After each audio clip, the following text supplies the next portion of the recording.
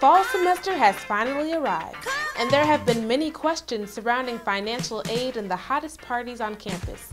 But some freshmen may be wondering, where can I eat? Students don't have to look far. Georgia Avenue provides many food options for Howard students. Well, you know, I love Chinese food, so China Wonder. Ho Chi isn't really Chinese food, but it's still a beautiful meal. AJ gave an inside scoop on some popular items on the menu. You get a 4-piece wing and fry with mamba sauce all over. Is what you need to do. You cannot live in Drew. You can't go to Howard, period, without getting some Ho Chi, some wings, and the mamba sauce. The restaurants on campus are not shy about showing their Howard pride. Howard banners and other paraphernalia can be found throughout the Potbelly sandwich shop.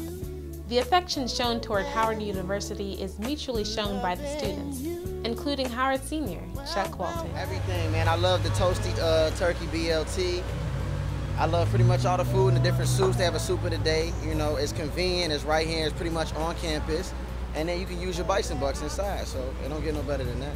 Other nearby places include Negrill, McDonald's, and Frozen Yogurt, more commonly known as Froyo. Anytime I go to Negrill, you gotta get that lemonade.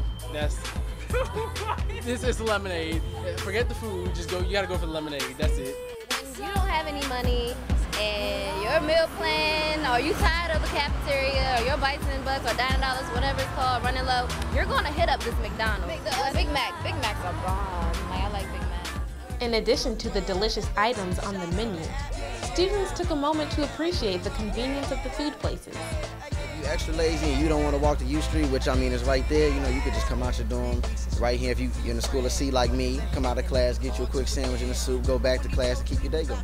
Party hours at the club like 3 a.m. Basically after 10 o'clock or after 12 o'clock is when people are going to be hitting up McDonald's.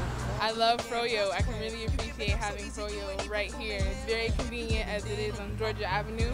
And it's hot in DC right now, especially in August and September. So it's, you know, a refreshing place to go and cool off and chill with your friends.